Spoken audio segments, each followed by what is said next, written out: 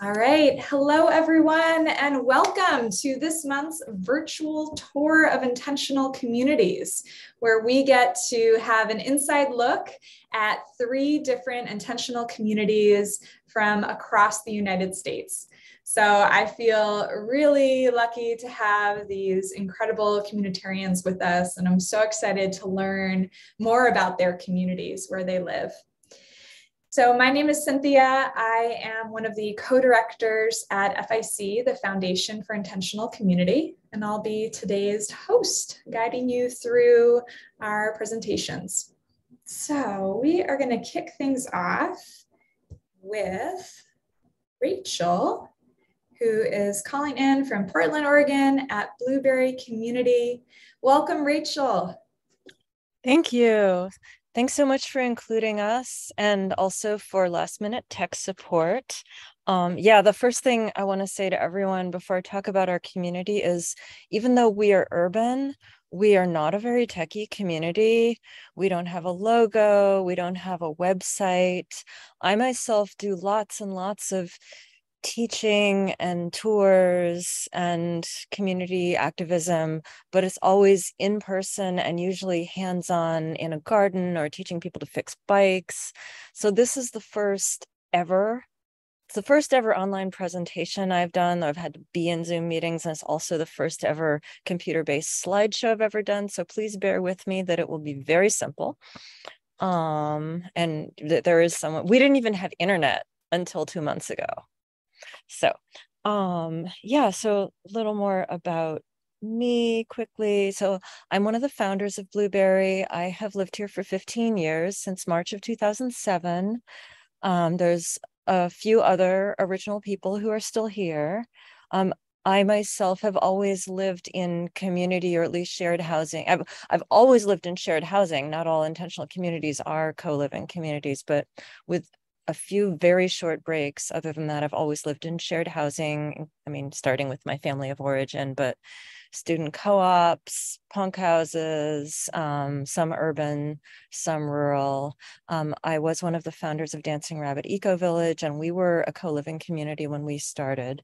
And I brought the commitment to being sustainable living demonstration project. And we can't say the word sustainable anymore, but it's a good shorthand for what we're trying to say. What else? Yeah, some other time I'll talk about my journey from urban to rural, but I've already used up 2 of my 10 minutes. So I decided to refer to Blueberry as a nested community because I live in a co-living household, which is 4 bedrooms on a 1/5 of an acre lot in a low density urban neighborhood in Portland. And our community is also part of a set of intentional neighbors, which is kind of like organic co-housing. If any of you have heard of N Street co-housing in Davis, first co-housing community in the country, I actually lived there in my 20s. We don't have a common house. So I guess technically we're not co-housing, but intentional neighbors is one of the terms I learned from Lois Arkin to describe that. And then also, if I have time, I'll just talk about our neighborhood, which is called Cully, which makes it all possible. It used to be a very affordable neighborhood when I moved here 15 years ago. Small, not necessarily well-built houses built in the Depression on lots that are quite large for an urban area. No sidewalks, lots of unpaved streets. And so it attracts people like us who want to live in a space like what you see behind us. I guess it just kind of looks like a sea of vines, but urban farmers is one term that's used for people like us. And there's a lot of us in this neighborhood, some living in community, some just being part of the larger community of the neighborhood. Okay, so first I will talk about the co-living household. And now I'll start my slideshow.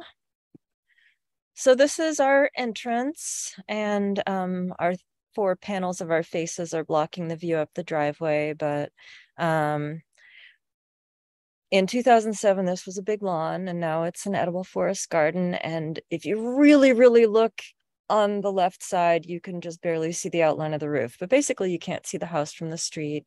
The house is under 1,000 square feet, and there are 4 bedrooms, and the population, the highest number of people we've ever had here has been 6. a family of 3 living in 1 bedroom and a couple living in another bedroom, and then 2 individuals in the other 2 bedrooms. We don't have a sign that says Blueberry. We just have our address, 4446, pane in the lower right-hand corner. Okay, shouldn't talk too long about any one slide. If you walk up the driveway, oops, and that's the not very big front porch, which I'm actually standing right next to. You go under the kiwi arbor to the front door. When we're coming and going by bike, we often walk the rest of the way up the driveway, put our bikes in the garage, go in the kitchen door. So our mission, as I said, I'm kind of new to this slideshow thing. So this is our mission document, which is our community documents are always evolving, and it's kind of long for a mission statement. And maybe the things aren't in the right order, but you can see some of our core values. So urban homesteading, radical urban sustainability with a social justice lens. Things get added, things get rearranged. The garden is really core to what we're doing. Food self-reliance, community food justice, DIY, land care, education. And I feel sort of bad that social justice is at the end, because that makes it sound like it's not the most important thing. And this is a thing with intentional communities with an ecological focus started by white people with college education, is sometimes later we realize that social justice is important. Oops. So here's a core purpose: teaching and demonstrating ecological living with a social justice lens. This is a work and learn party. None of the people in the picture actually live here. They're friends and neighbors who came over to learn food growing skills. This is someone who does live here, one of the other co-founders, Robert. He's lived here since 2007, showing off a basket of potatoes that he just harvested.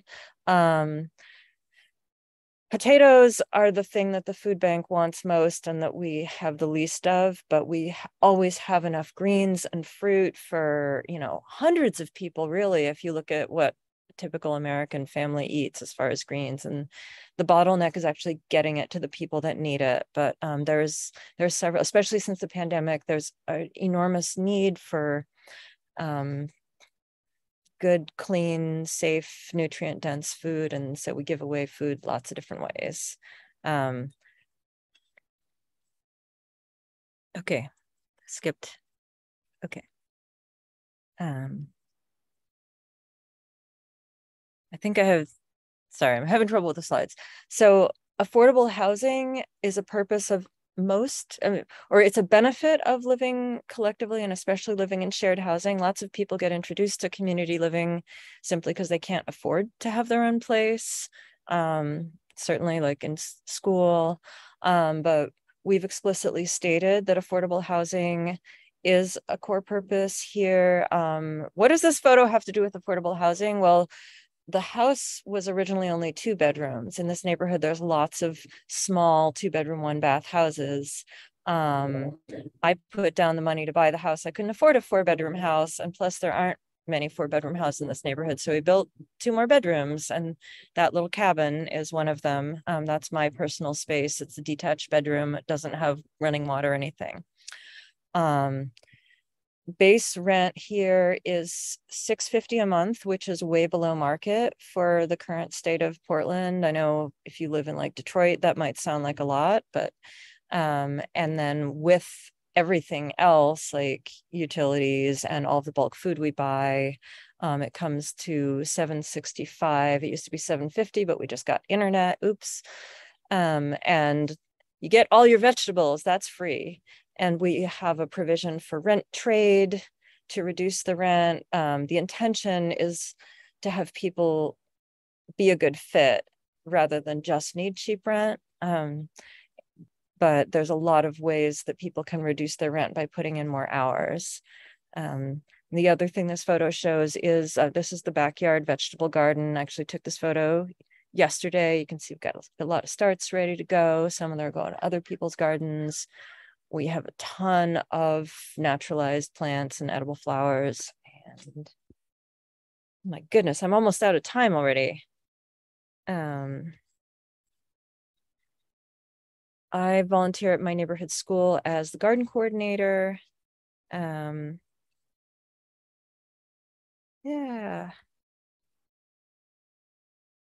A lot of us are involved in off-farm activism. This is a land back poster for a Black Lives Matter and Indigenous sovereignty demonstration. This is another image of another community member working in the garden. And then here are some of our other sustainable living features besides the garden. We have ducks. They help us care for the land, and they also lay eggs, and sometimes we eat them. We are not a vegetarian community. We catch rainwater for watering the garden. It says 300 gallons. That meant 3,000. Sorry for the typo. This is our very low-tech gray water system, catching water from the washing machine. We heat with wood. We have a composting toilet. We actually took out the water toilet. Community bike storage. We haul things by bike. That's some of us helping a neighbor move by bike with our trailers. Community meals are a shared responsibility. Everyone cooks a meal for the community once a week, and we have this chart on the wall so that everyone knows what is going to meet other people's needs.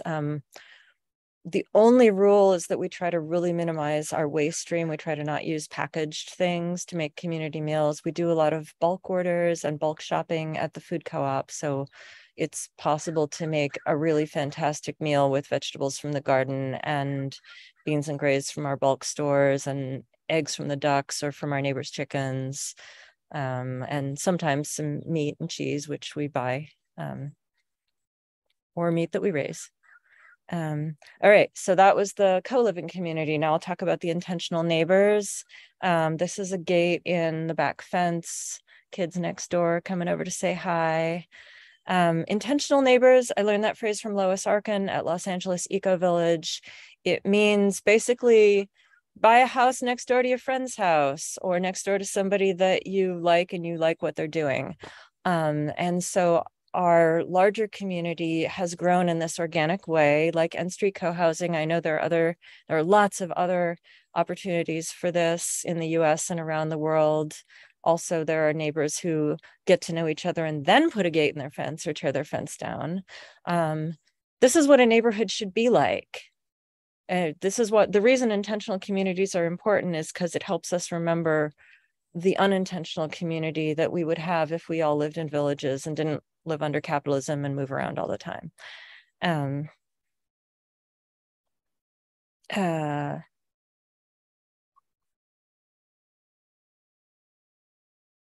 Okay, this is the front yard. So on the south side of Northeast Going Street, there are 3 houses in a row. My house is the farthest to the west. Anna and Alex's house is the farthest to the east. Taryn and Jared are in the middle.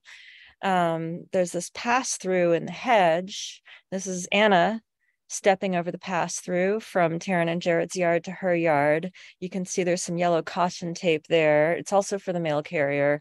We don't need the caution tape, but visitors and the mail carrier might. The reason there's a little short fence there is so Anna's ducks don't wander into Taryn and Jared's yard. Oops. And Taryn and Jared, so our lots are all 1/5 of an acre. Taryn and Jared garden less than the rest. They still garden, but they don't garden as much as some of the other households. They garden their backyard, which is as big as many urban entire lots, and they have given their front yard over to be a community garden. Right now it's mostly Anna's household and my household. There have been people that don't live in our neighborhood at all, taking over a plot in Taryn and Jared's front yard. There was a young Black farmers collective that gardened there for 2 seasons, but they all left town, as people in their 20s often do. And if there's a possibility that another mutual aid group will come and take over some beds in their yard. So that's part of our larger community activism. This is my last slide.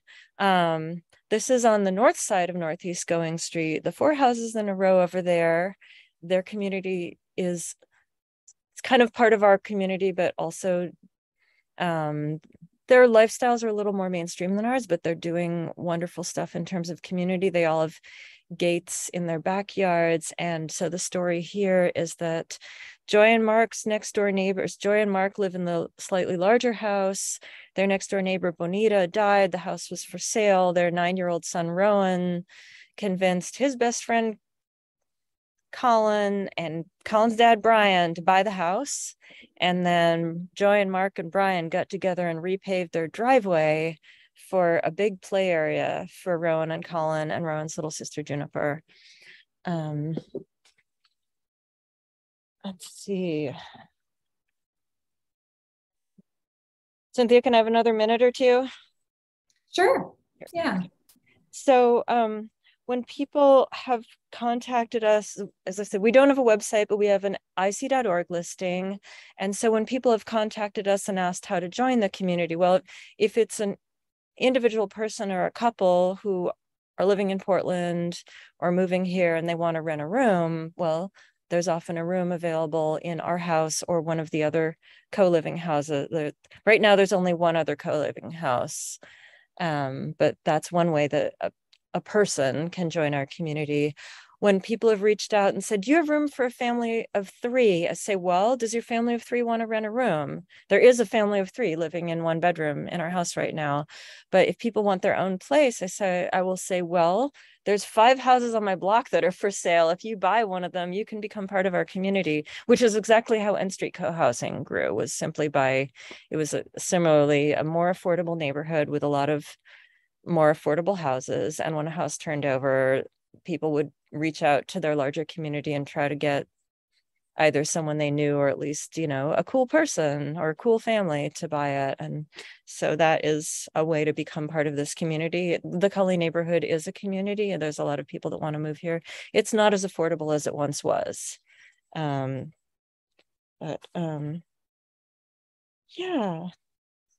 I think that's all of the things. Yeah, I've used up my time, but I think there's time if somebody wants to ask me a question, and then I'll remember if I forgot something. Thanks. Check. Thank you so much, Rachel. Really appreciated your presentation and the mission of your community, especially to be more affordable. I think that's so important right now with the housing crisis and also this concept you have of intentional neighbors. I just love that, taking down the fences between neighbors' backyards and having those spaces be more shareable. It's amazing. If you want to stop sharing your screen, we have some questions for you, a lot of questions. Yeah, so let's see. Some questions about ownership in the community, like who owns the property, and related, are any of these homes purchased by groups? Yeah, thanks. So all of the individual homes are owned independently of each other, which has that in common with N Street and other intentional neighbors communities, which is different. None of the under capitalist land tenure, it's all owned separately. My household or the lot that it sits on is owned by me. I very much want to transition to cooperative ownership, but that's not currently the arrangement. But I've lived in some true co-ops, and there's an intention to get there, and there probably isn't time to talk about more of that, but that is a strong intention, and really hoping that someone will stay long enough who actually wants to do that, because what's typically happened is people live here for a couple years and then they say, I'm going to grad school, I'm moving to Montreal to meet a man I met on the internet. That actually happened, etc. Or the thing that has made me saddest was the people who have said, I decided I want to buy my own house. I was like, you could buy this house. But anyway, yeah, that's my answer to that question. Mm-hmm. Gotcha. Yeah.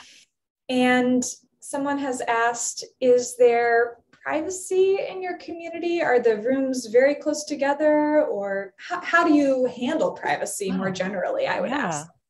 So none of the bedrooms share a wall with each other. So there's more privacy than in some collective houses I've lived in. The two houses, the two original bedrooms in the main house have more convenience but less privacy. The two new bedrooms, one is my casita in the backyard and the other is above the garage. So they have more privacy. So yeah, I guess I would say, yeah, that. And one of the bedrooms in the main house shares a wall with the living room. So it gets noise from the living room, and the other one shares a wall with the kitchen. So it gets a little noise from the kitchen, and maybe we could open the walls up and stuff them with insulation, but we haven't done that. And both of those bedrooms share walls with the bathroom, but it doesn't seem like they get noise from the bathroom. Okay, gotcha. Yeah. And some people are really curious about this term, intentional neighbors. I think you had mentioned you learned that from Lois Arkin at LA Eco Village. Do you know of any other resources around that concept, or how could people learn more about what it means to do that? I don't know. The only other model I'm familiar with is N Street, because I used to live there. I know that others exist. I also know that informally it happens in places where there's a lot of turnover and where the houses aren't quite as expensive. So community-minded people are more able to buy them. I definitely know of other situations where people have, just bought houses next door to each other that happened to be for sale at the same time. Or, how we got started was Teresa and Norris, who bought Taryn and Jared's house in 2006, actually, when I told them that I was interested in buying a house, they said, well, the house next door is for sale. And in fact, both houses next door are for sale. You get to pick which one you want. So yeah, I don't know of specific resources for finding that circumstance. I guess, yeah. I forgot to talk about the other kinds of both formal and informal sharing. The informal sharing that we do is what I think of as being good neighbors. If Anna and Alex are going on a road trip for a month and we're going to take care of their ducks and their cat and water their garden, that's the informal sharing. Or like we have dinner together a lot of the time, or they have a covered patio and they said, hey, while we're out of town, feel free to use the covered patio. So that's the informal sharing. The formal sharing is like, we used to share a washing machine between our three houses. There was another time that there have been times that we shared internet between our three houses. Taryn and Jared had the signal because they're in the center, and the rest of us paid to use it. So I think the resource I offer is look for ways you can do stuff with your neighbors. Look for ways that you and your neighbors can help each other out. And it starts with getting to know your neighbors. That was the thing. I guess I'm lucky. I grew up in a neighborhood where neighbors knew each other and there weren't any fences on property lines. And the little boy next door, who was 6 months older than me, was automatically my best friend. And his dad and my dad planted the hedgerow together instead of building a fence. And when Peter and I played together, we always just crawled through the hedgerow. We never went around on the sidewalk. And so I think, to me, that's just being neighbors.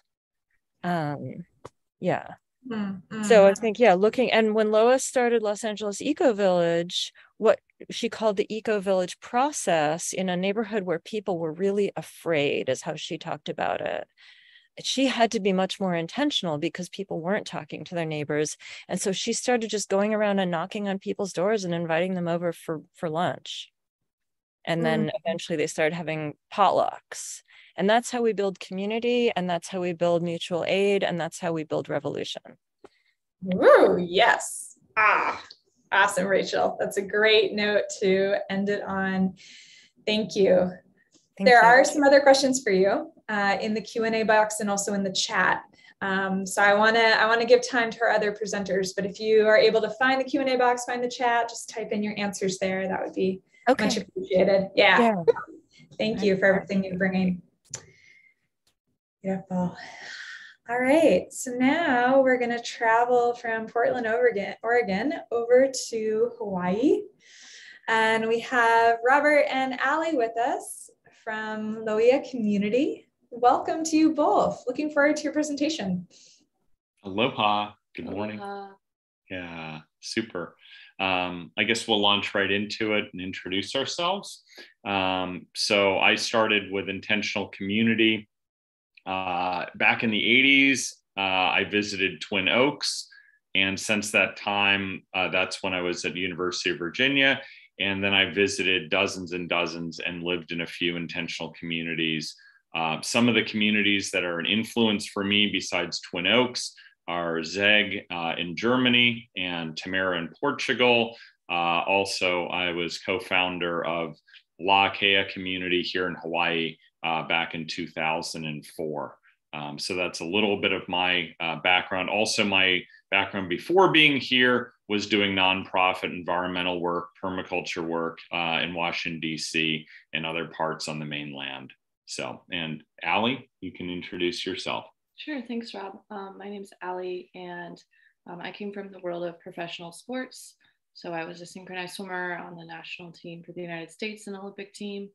And community has really met my need post-sports to be part of a team that feels like a family. And I'm Robert's partner, and I'm starting to run the operations here. So that's why I joined Rob on the call. Thanks for having me.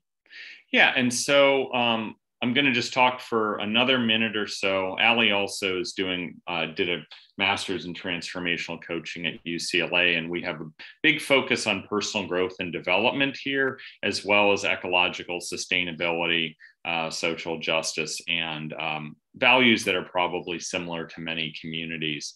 But the reason I think that it's interesting to have both of us on is that I founded the neighborhood. I bought an old farm. And I think at this point, I'm going to switch into slides. I think you've seen what we look like. And I'm going to, hold on a second here. Oh, right. Yeah, hold on. I got to share screen. There we go.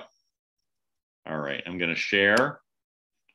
And then I'm going to click on play. Okay. Is that working, Cynthia? You see a group photo? Yeah, it looks great. Great. Okay. So in terms of the community, our community is fairly transient. There are 6 of us who live here on staff right now. Then we also have some longer term renters. We also do get woofers and volunteers in. And then we also, because we're in Hawaii, a lot of our revenue is coming from short-term renters, what we would call transient or vacation renter folks, and people that might want to come in for a retreat or a workshop. I'm going to move. Hold on a second. I'm sharing. Oh, there we go. Okay, so I'm just going to locate you where we are. If you look on the bottom right, you'll see the town of Pahoa. That's our nearest town. And then on the Big Island, we're on the southeast coast, about 45 minutes south of Hilo Airport. We are in probably the most dense intentional community area in the United States, although people here will tell you we're in the Kingdom of Hawaii, not in the United States. This is what the property looked like when it was a farm back in the 80s, and then it became abandoned. It was mostly macadamia trees. Luckily, they had planted some other things like mango and avocado, but it was a conventional farm. No one had done anything for 25 years when I bought the property. And then I did a subdivision, and I subdivided up. This is the view along our Red Road, which is along the coast. This is about 300 feet from the ocean. And then this is our front gate. We are completely gated and fenced, not to keep our neighbors out, because we do have a pedestrian gate there, which you can see on the right, which is open, but it is to keep the feral pigs out, because we're very focused on food sustainability. We actually fence the entire 25 acre neighborhood. This is what the the lots look like. We're in the upper right, and that is an 8.5 acre lot. And then our nearest neighbor is a good friend and also communitarian who has a 3 acre lot. There are 5 3 acre lots in this part of the subdivision. And then our neighbor, elderly Hawaiian man, liked what we're doing. He sold us the 16 acres next door. And now we're going to be selling more 2 acre lots to the left side. So ultimately the neighborhood will be a gated, fenced community of about, I guess that's about 41 acres. And the idea is there are actually communities, little subpods within the neighborhood. Like on the first lot, there is a group of about 10 people that live there, and they have a bunch of different alternative structures, as well as a code approved house. So there's kind of the concept here is this entire neighborhood is an eco village, and then there are privately held lots within that. This is what it looks like with an aerial drone view looking down on our 8 acres. We are totally off grid. You'll see we have 72 solar panels. We have a 19,000 gallon water catchment tank. We have about 12,000 square feet under roof, and we can accommodate easily 2-3 dozen people. And if people camp, then we can accommodate more than that, or if they share rooms. But yeah, that gives you a little bit of a sense. We do have quite a lot of food production, although because we are in a lava area where there's not much topsoil, we have garden beds around our kitchen dining lodge building, but about 90% of the land is really more focused on trees, coconuts, bananas, papayas, citrus, avocado, breadfruit, this type of thing. These are, again, our solar panels.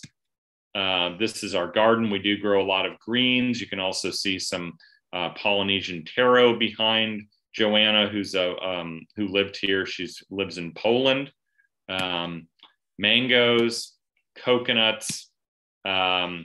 We also have the vegetable garden. This is on our dining lanai. It's an open air area. Our temperatures range from a low of 60 in the winter to a high of 90 in the summer.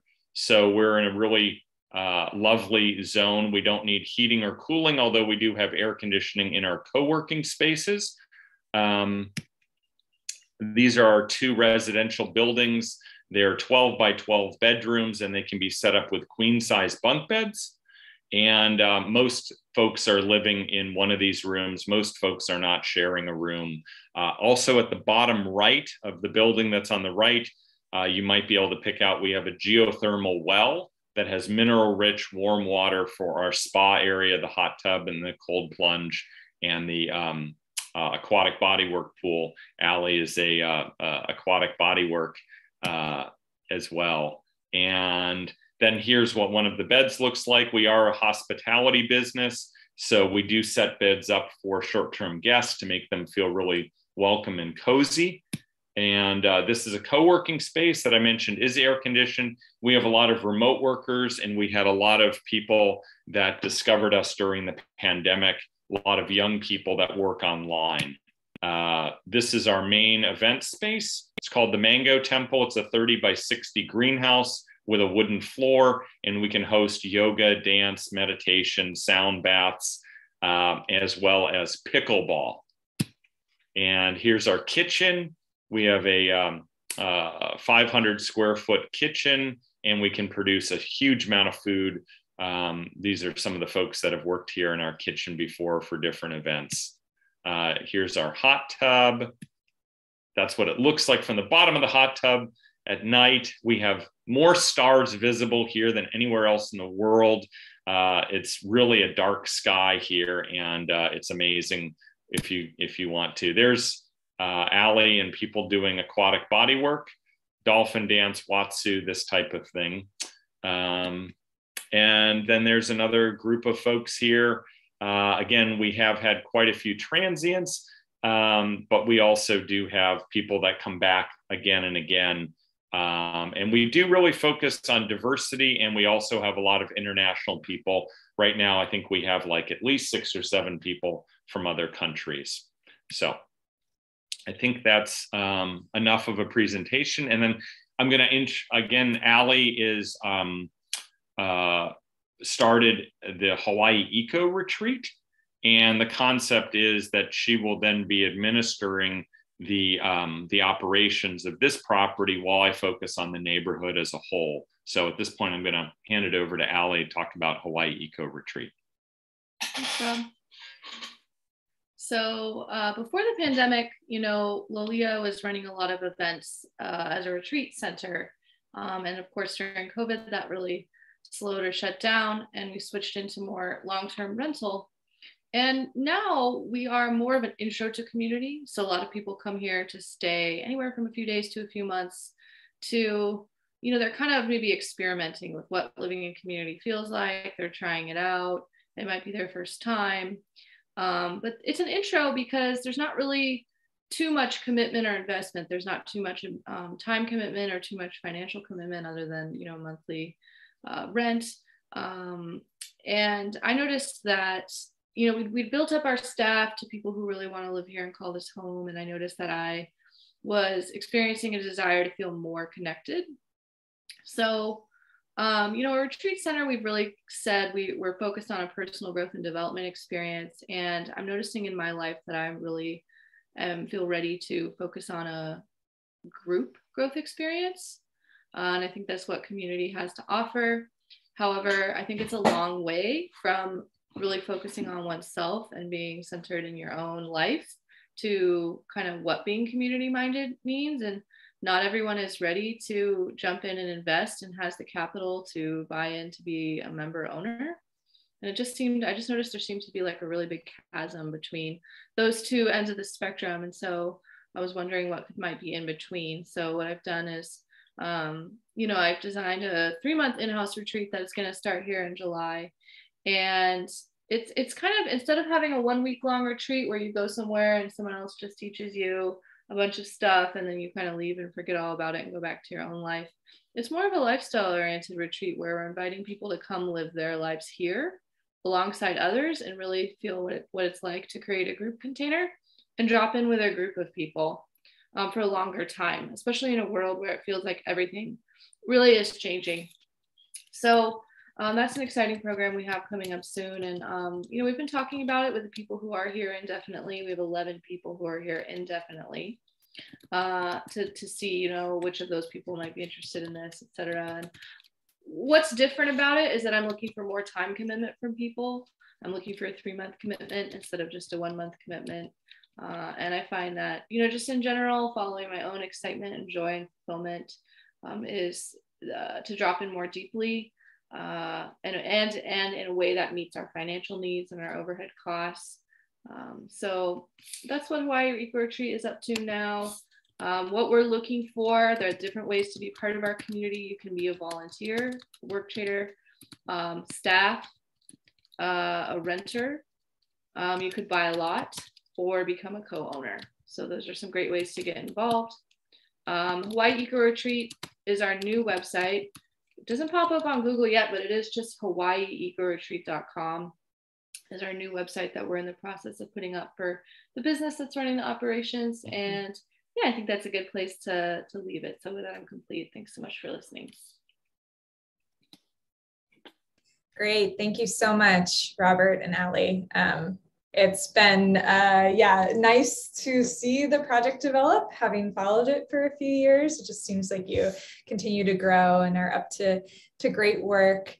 And Allie, I really resonated with what you said about people wanting to find an intro to community.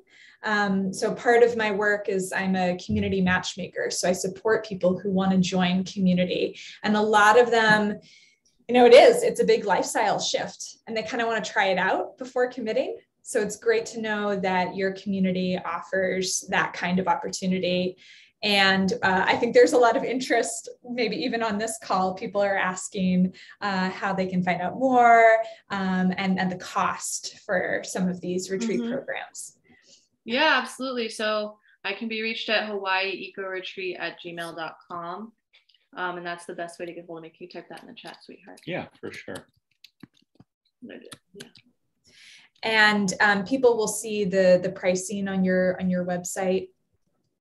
The pricing's not listed there. I haven't gotten that far to have everything listed on the website, but if they reach out via that contact form, I will send them an email. And if they tell me whether they're more interested in being a volunteer, more interested in being a renter, or more interested, which parts they're interested in, then I will send them the more detailed information about that, particular offering.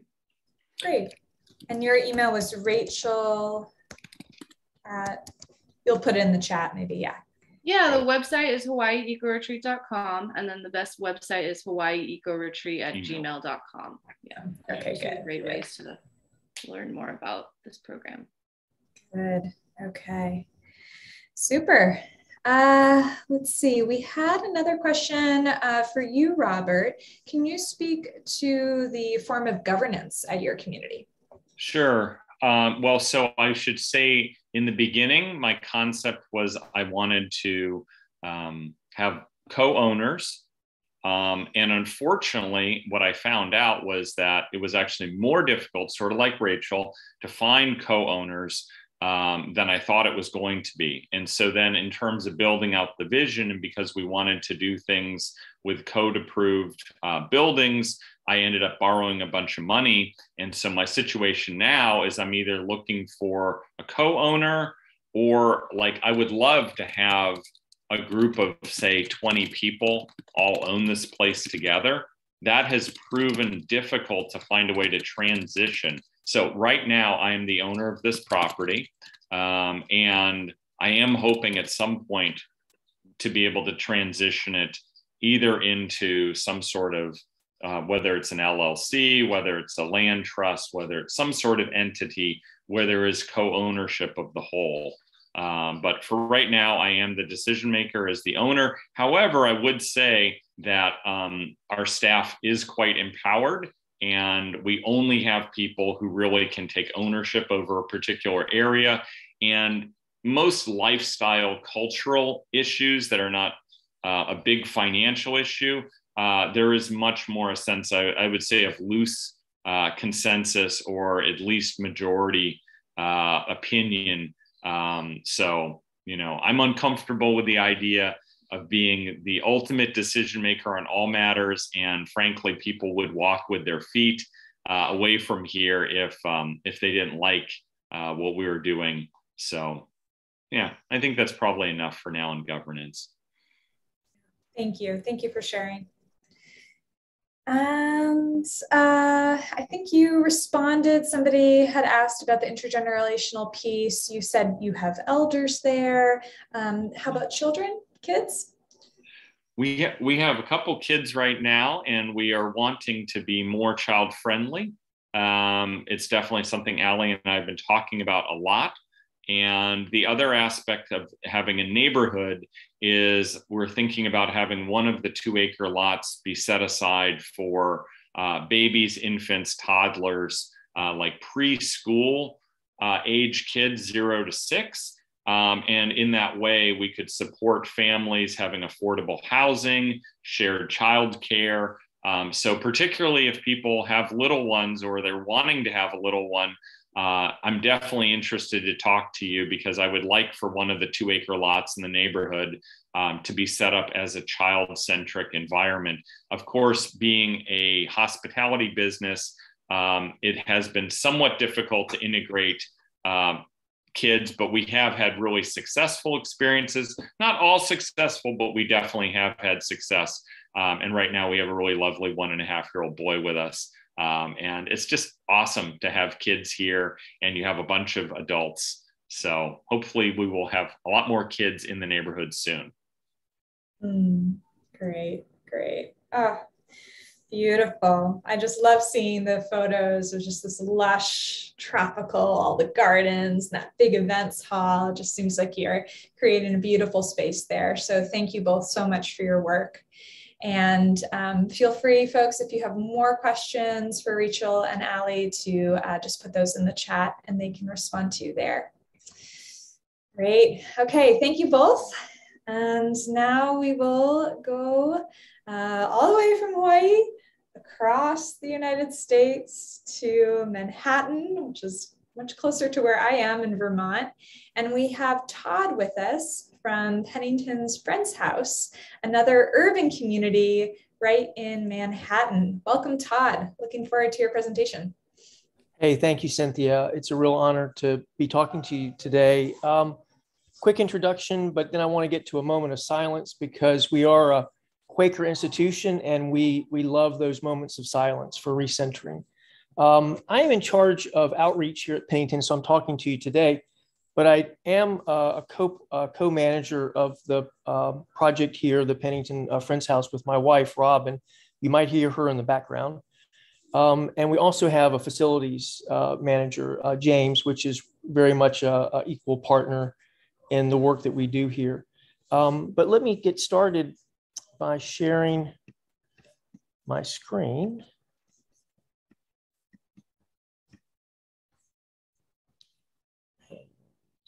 Whoops. Start my slideshow. Can you all see the slideshow? Yes. You do, okay. So let's just enjoy just a minute of silence in the tradition of Quakers and other communities that enjoy meditation. And you're going to see some scenes from our neighborhood that I hope are very relaxing and enjoyable.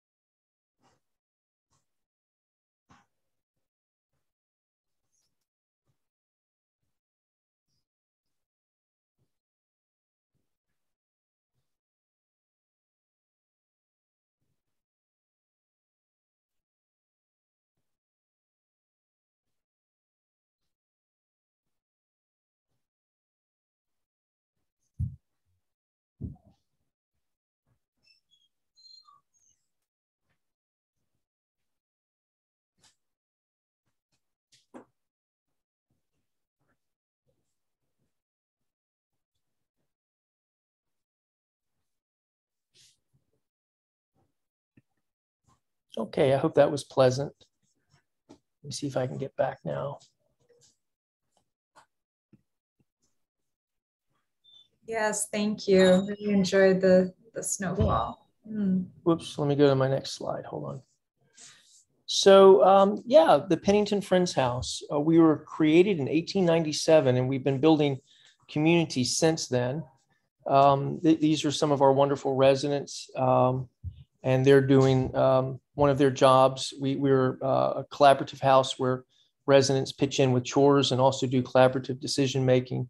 So they're out cleaning the sidewalk in front of our building, which is a requirement in the city during a snowstorm, and it turned, of course, into a snowball fight. The Quaker community, if you don't know much about Quakers, one of our main focuses is always being interested in experimenting with what love can do.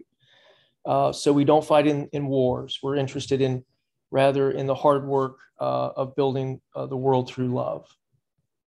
And we've been in this area since the 1860s.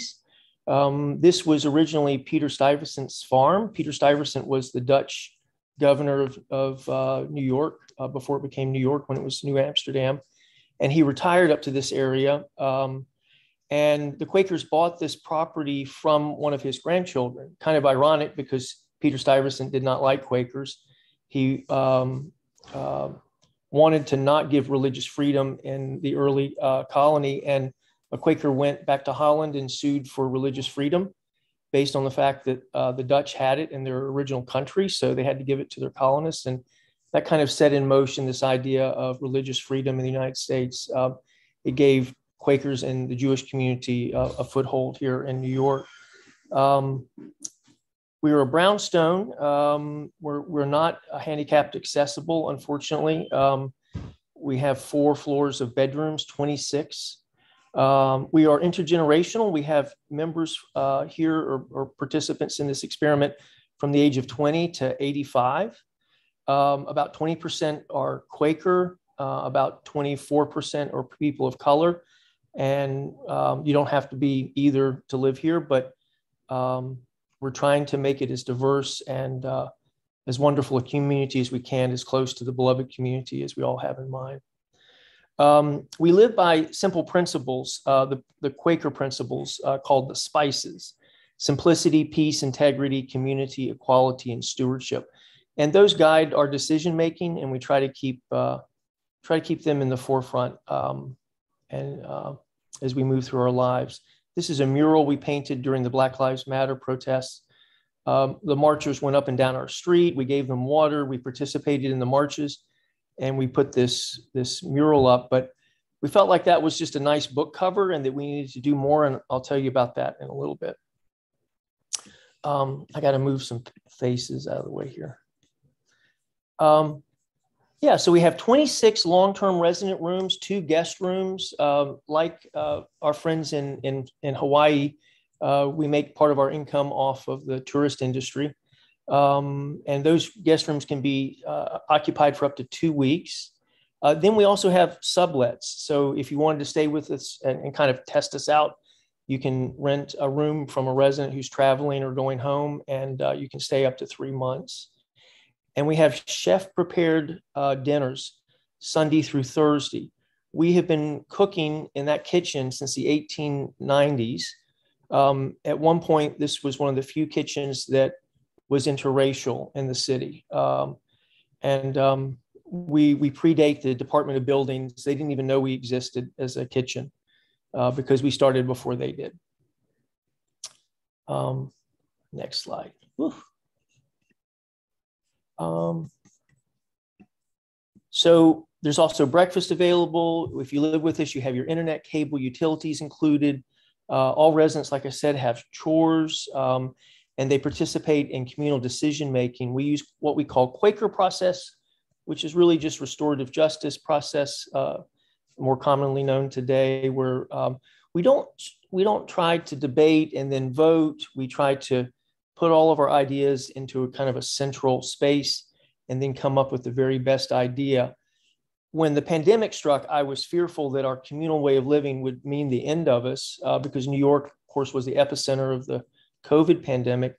It actually, because we had already been primed to care about each other and think about each other, we were well suited to survive. We instituted science-based protocols. We opened up the house, used the house's natural design to keep the air moving. When people got sick, we supported them in their rooms. We kept them fed. One of our residents, the 84-year-old one, stayed in her room for an entire year waiting on a vaccine. And we sang happy birthday from the street up to her window because we couldn't celebrate with her. Communal spaces include our Victorian parlor you see here, rooftop deck, backyard, and project spaces, which I've just added next door. Just want to show you a few pictures of the neighborhood. We're near Stuyvesant Park. We're also close to a Quaker meeting house and a Quaker school. So we have children in our backyard. They're wonderful. They must all be inside right now because you can't hear them. We do a lot of group activities, a lot of community activities, concerts on our roof, like you see here, that was transmitted worldwide. Cookouts, we go to museums together. We participate in races and protests together.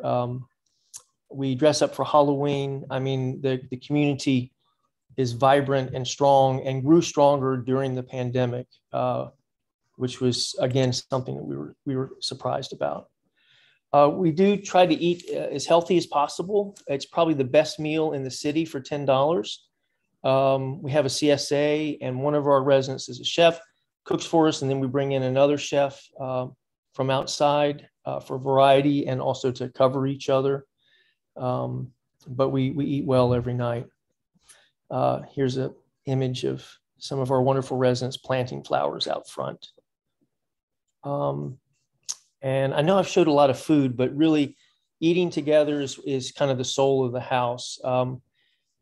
This apple pie was made for James, our resident, who was very ill and came back, and we welcomed back with a pie. We like to say that three things got us through the pandemic: a loving community, lots of fresh air, and lots of desserts. So after we started this mural project, we decided we wanted to do something more impactful around Black Lives Matter issues and the obvious predominantly white community that we were. So we created something called the Bayard Rustin Residency. I don't know if you know of Bayard Rustin, but he was a Quaker activist that worked with Martin Luther King very closely. He's the one that introduced nonviolent protest methods. He also organized the March on Washington, but because he was gay, he was kept out of the history. And he attended the meeting next door, and we worked very closely with his surviving partner to set up this residency. It gives a year to a BIPOC person working to end systemic racism. They could be an artist, an activist, a community organizer, but a BIPOC committee selects them, and then that person is recommended to the house. Our house operates in this way that any new person coming here to live long-term is vetted or interviewed by a committee of the residents. And so the final decision is made, by the house. But last year they agreed with the committee and thought Desmond Beach, this artist from Baltimore, would be a wonderful addition. And he has been. He's transformed the house. We're transforming him. He's making fantastic artwork that deals with the trauma of living in a Black skin in this country. And it looks like we probably will have a writer for next year, a young trans woman, young gay woman from Alabama. I want to give you a quick walkthrough of the house if I've got a few more minutes, and then just talk about how you might want to apply if you want to live here. And this might help some of you all too planning your communities.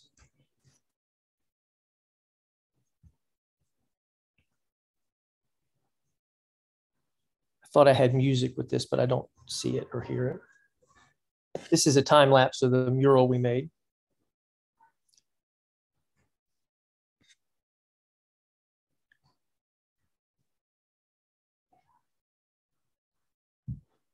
Feel free to ask any questions at this point if you have any.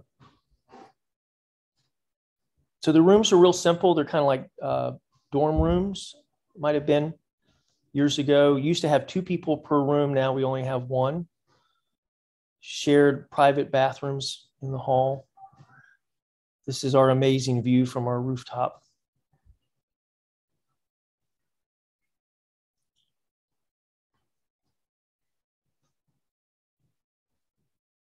This is our grand parlor. The house was designed by the architect to the Metropolitan Museum of Art. We have a beautiful, wonderful piano. This is our dining room and backyard.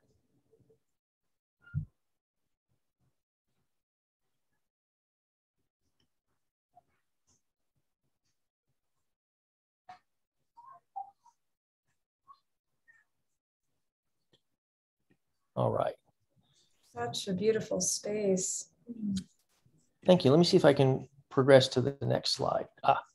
So if you're interested in living with us, and if not even just this is how we operate, this might be helpful to some of our friends around the country. We do require a thoughtful essay, questionnaire, application. We're really trying to get a feel for a person's priorities, what they want to get out of community, what they can bring to community, and how they interpret the spices, right? The simplicity, peace, integrity, and so forth, principles into their own lives. We're not looking for perfect people. We're not looking for, it's not a fraternity sorority. We interview one person at a time. So it's not competitive to live here. But people that do succeed here, that do end up being invited to live here, meet our priorities of diversity, Quaker or Quaker-like values, thoughtful essays, flexibility, an interest in serving others, responsibility, and social conflict resolution skills. Communal living is not for everybody. It may be at some point in their life, but it does take some skills to live in a house with 26 people and 26 opinions. And so we try to make sure people are ready and know what they're getting into. And for us, you have to be patient. It could take 6 months to a year to find an opening that works for you. And we keep applications, active. And if you're selected, then the house interviews you. They invite you to dinner if you're local. If not, you get a video tour of the house and the room and get a chance to see what it's like. And then if you join us, like most places, we ask for first and last month rent and a security deposit. But let's talk money. In New York, a room in this neighborhood, a one-bedroom apartment costs $4,000 a month. Our cost to live here is $1,000 up to our biggest room, which is $1,700, and that includes all of your utilities and all your food. So it's a pretty good deal, and we're able to do that because we're a nonprofit. We have a nonprofit board and a very small staff committed to doing all the unfun stuff that nobody really wants to do when they run a big house.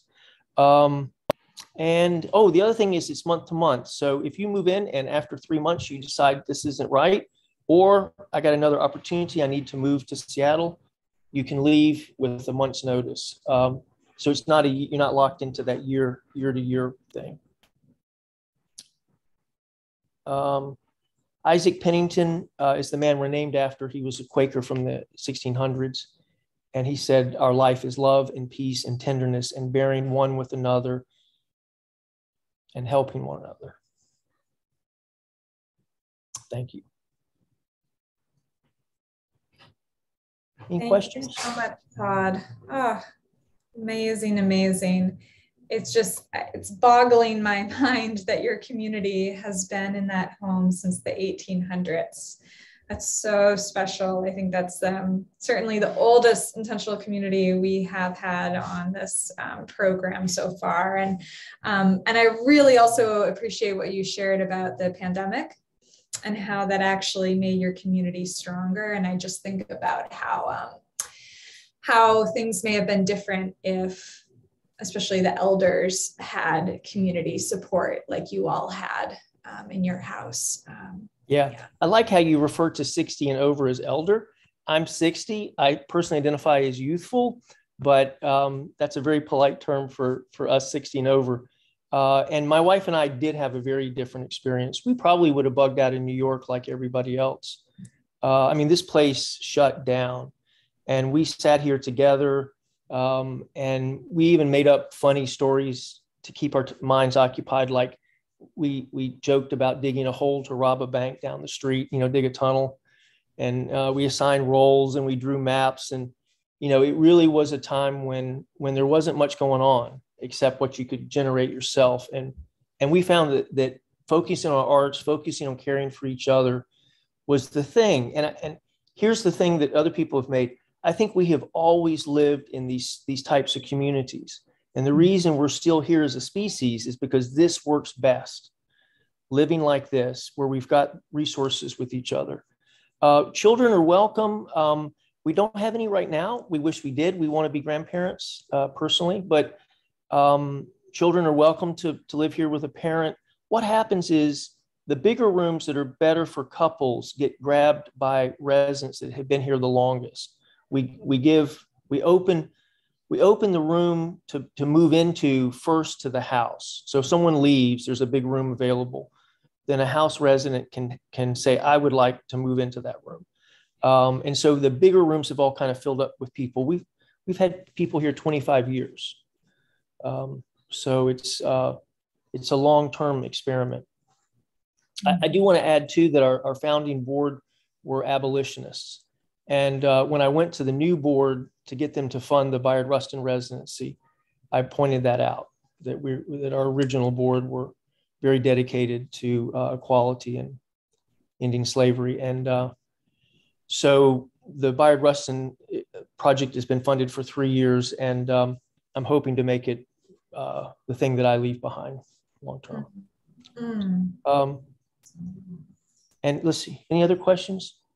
Yeah, you've been touching on the questions having to do with openings. Do you have any openings now, or how frequently do you get them? So we get about 6 to 10 openings a year. Like other people have said around the country, people tend to early in life, stay mobile because they go off to school or get a new job. And so that tends to be the population that comes and goes. The older population, if they like it here, tend to stay. And we've, like I said, had people here 24, 25 years. So yeah, it is. I would say you've got to be kind of patient, put in your application, and know that it may take 6 months for a room to open. We really do value communal thinking, and that kind of is counter to the corporate, I'm going to watch out for myself and press for myself. So if you really want to get here, get and live here, come with that kind of that patience and that openness, because when somebody's too pushy, that's a red flag to us that they're going to be maybe difficult to live with. New York is filled with pushy people. You can find them, just go out the door. They're everywhere. Mm-hmm. It seems to be one of the zeitgeists of this community to be really aggressive. Gotcha. How about guests? Do you welcome? Yes, we have 2 guest rooms. They can stay up to 2 weeks, and they're invited to work with them, eat with us. And we're still booking, even though we've gotten into the high range of COVID for the city, we're still open. We've elected as a house not to wear masks because our biggest exposure is when we eat, and we tend to, because of the summer, we've got 3 different great spaces to eat, so we all spread out. And we've really been able to control the spread of COVID. When people get sick here, they tend to pick it up at work and come home with it. And then we all regularly test. As soon as that's isolated, then that person will quarantine and we support them. I've had to spend a week, in one of these rooms. It's not fun, but at least all your meals are provided for, and you got people there to help you. Mm-hmm. Mm-hmm. Great. Anything else I can help you with? Well, I guess just maybe the last question. Sounds like you are open to couples and families, and that. Yeah. Yeah. It's just a matter of whether or not the room's right for you. And our only, limitation is we are a 4-story, 5-story walk up. So you've got, and to be quite honest, this city makes you walk, even though there are services. It's biased towards walking. So I would just say, if you think about living here, take that in consideration. And down the road, maybe we'll come up with a better solution. But, the house is old, it's historic. And so we have narrow doorways that don't work with wheelchairs and so forth. So we've got some other problems. Yeah. Okay. All right. Well, thank you. Thank you, Todd. Really appreciate your sharing and all that you are up to with your community. And we have about 10, 15 minutes left. So now I would like to open it up. If anyone in the audience has just more general questions that you would like to pose to all of our presenters, feel free to put that in the Q&A box. And while you're thinking on those questions, I did notice that many of you are looking for community. Many of you said that you don't live in community right now. You're looking to learn more about what's out there and potentially join one of these places. So my question for you 3-4 panelists is, what advice might you give to someone as they are starting this journey of living in intentional community and might be soon doing a tour to visit places, might be kind of deciding what's their next move going to be? Yeah, what words of wisdom could you give them about how to join community, how to select a community that could be a good fit? And we'll do popcorn style, so whoever wants to go first. Okay, I'll say something because I've been visiting communities for a very long time.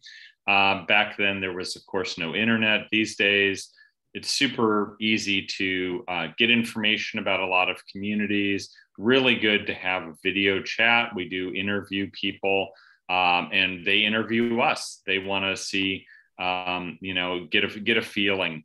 And I think way better to spend a little bit more time talking to people before. That way you really get a sense of who they are as people and how you feel energetically in their presence, because something can look good with pictures, or the words, may sound really great, but then you just really don't, feel resonant with people. And ultimately that is the most important thing, is, do you feel resonant with the people? So, take time, get to know them, ask to have a second chat or a third. Mm-hmm. I'll jump in. I think visiting communities that are near you, I mean, no matter where you are, I mean, unless you're in an extremely isolated rural area yourself, there's a community or a bunch of communities near you. And so especially if you don't have experience living in community and you think you know what you want, I think visiting existing communities will help you to clarify what you want, especially if you're in an urban area. There's probably lots of co-living households. Some of them may be collectively owned. Some of them may be entirely renters. Some of them may be like mine, where there's a resident owner. And just, see if you can come over for a tour or for dinner, or ask them if they're having a work party, but just to get a feel of what community living is really about. I think that will help you to clarify, distinguish between what you think you want, what you really want, and really get deep in your mind and your heart the fact that no place is perfect. Jeff Kozeny used to do this awesome, I miss Jeff, where he would start out by singing Junk Food Junkie before he talked about the fact that people have really high ideals of what community should be like. But so, yeah, I think that's my most important advice, is visit the communities that you can visit without traveling, because I agree that the opportunities that we have now to video chat or talk on the phone is great, but actually being there and feeling it out, I think should be really helpful. And then I know that in the written suggestion or questions, there's also for people who want to found a community. I guess I would start with the same advice, because a lot of people think they want to found a community because they haven't encountered the community that meets their perfect ideal. But guess what? As a community founder, I will say that the communities I've been involved in founding don't meet my perfect ideal either. So check. I would just say, again, like I said earlier, make sure that you understand the decision-making power dynamic of any community. I think the hardest thing about living in community is that you have to give up that kind of capitalist, I get to decide everything attitude, right? Our residents laugh. One of the questions they asked during the interview is, how would you feel if you put something down on a table, in the parlor, and you came back and it had been moved? Because everything is open to change in a community, a common community, and you have to really know what you're giving up as far as control, and what you're getting from that, by giving that up, and know yourself. If you're the type of person that really likes to be in control, a community is going to be a challenge for you, right? You're going to have to be self-aware about that. I'm a privileged white male that's used to, being rewarded for making tough decisions. And this has been a really learning experience about sitting back and letting the group come to that choice and decision, and not, me go, oh, I got the answer. So I think the psychology of living in community is more important than anything. I think if you understand what you're getting into and know who you are, you can find a great match. Yeah, that's beautiful, Todd. One of my second questions was going to be, who is a good fit, or how might someone need to adapt to better thrive in community? And I think you really spoke to that. And if you, Rachel or Todd or Allie, if you want to add anything to that piece, would welcome to hear it. I think that one way that you have to adapt is you have to really learn your own boundaries better and learn how to communicate them more clearly. Really, even at the most basic level of whether or not you really want to chat at 7:15 a.m. in the kitchen in the morning. You know, learning how to say no, because we're used to being really polite. And if someone says, you know, the other day someone greeted me and said, "How did you sleep?" And I said, "Thanks so much for asking. I'm being quiet until after I finish my yoga practice." But that's taken a lot of growth to get to that point, to be able to do that. You know, first there was just answer the question. It's not that hard. Be polite. And then there was be angry and be annoyed that someone's even talking to me. And then there was a stage of acceptance of just quietly communicating. And I'm not always good at it. It's an ongoing practice, but you know, you're going to bump into each other, bump into people more often energetically. And you really need to, like, you know, learn where your own edges are, and practice communicating those as often as possible. Mm-hmm. Yes. Yes, yes, yes. And that was a great story to illustrate. Mm-hmm. Beautiful. All right, well, I see Justin has put in the Q&A box 2 questions. So I think we'll just leave it on this.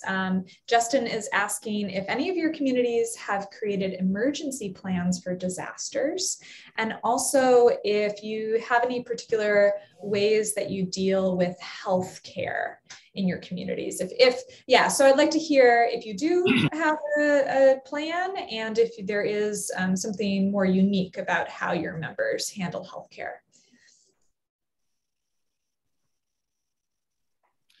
I can start again. I'll say about natural disasters.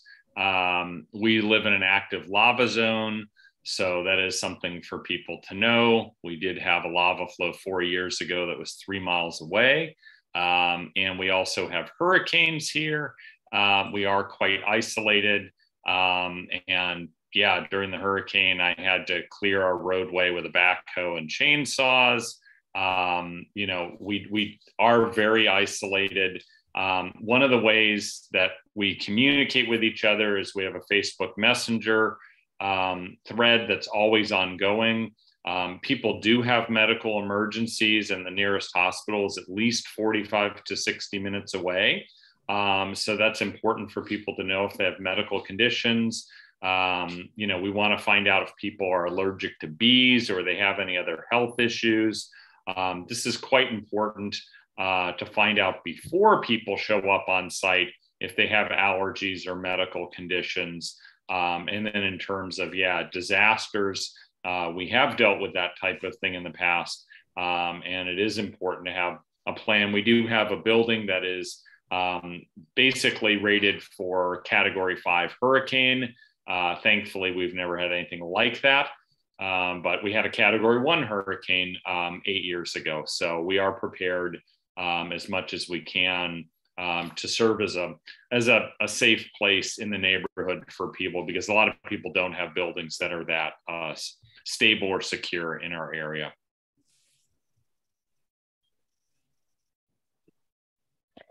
So we're urban, so the kinds of disasters that we need to be prepared for are basically the collapse of capitalism. And I believe that living in community is the best way to prepare for the collapse of capitalism. We grow tons of food here, far more than our little household can eat.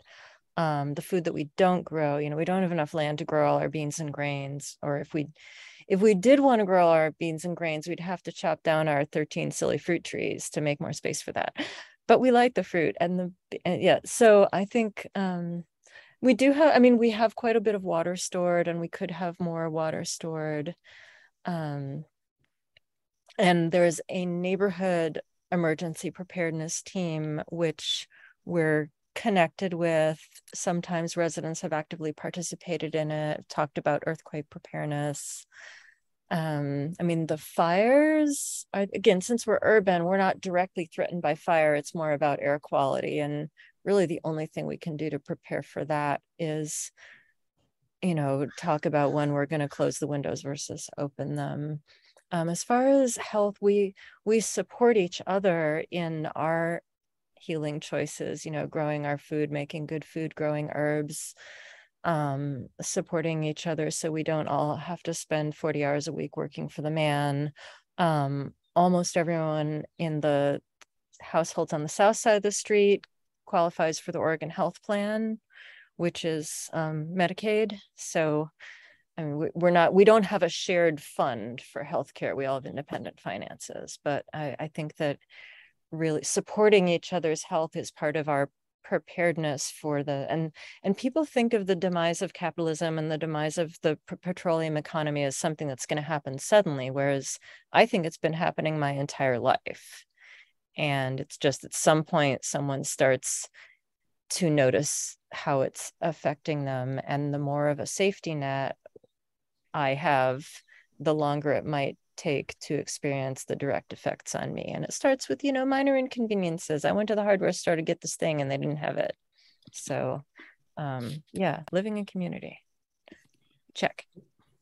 I just want to say, friends all speak my mind. And I'll just add that be sure that when you're thinking about healthcare, that you have an end game boundary set. We're struggling right now with our 84-year-old, 85-year-old about when will be the appropriate time for her to not live here. And that's a hard discussion to have, because if you're happy, this is your world, this is your life. But medically, physically, everyone's going to come up with limitations. And I think if you're successful, you're going to have to think about, like, what are our boundaries about what we can and can't do. When this person had their cataracts done a year ago, the whole house came together and gave her a battery of like 10 drops a day, 10 different sessions of drops a day for like a month. And we had a flow chart, and we all pitched in and did that. And I think community is good at that kind of care. And as far as disasters, when we had a giant water crisis here in the house, everybody was on board. We had, instead of a bucket brigade, we had a towel brigade, and the water that came out from a sprinkler was mopped up within 15, 20 minutes. And that would have never have happened in an apartment complex. That would have just ruined room after floor after floor. And I think community creates that kind of unity for crisis. And so I think we are going to be the ones that survive whatever crisis comes. We always have. Community unity. Yeah, great. Oh, thank you all so much. This has been really inspiring, and I'm appreciating you taking the time to be here with us. And I know that it's spring and lots is happening, especially Rachel, you shared that, a lot going on with your garden. So yeah, just appreciating you being here and sharing with us. Thank you also to our audience for asking all of those wonderful questions. If you know of another community that you're really curious about, or if you yourself live in a community, we are looking for more presenters. So I'm going to put the form there in the chat, so you can invite other communities to go ahead and sign up to give a presentation. And as I mentioned earlier, FIC is a nonprofit organization. So we do all of our events on sliding scale or free of charge. So I'm going to put the link also in the chat for our donate page. If you feel like you would like to make a contribution, we would so appreciate it. And yeah, just wonderful presentations all around. I can see all the appreciation pouring into the chat. So thank you so much again, and have a great rest of your day all. Okay. Bye, take care.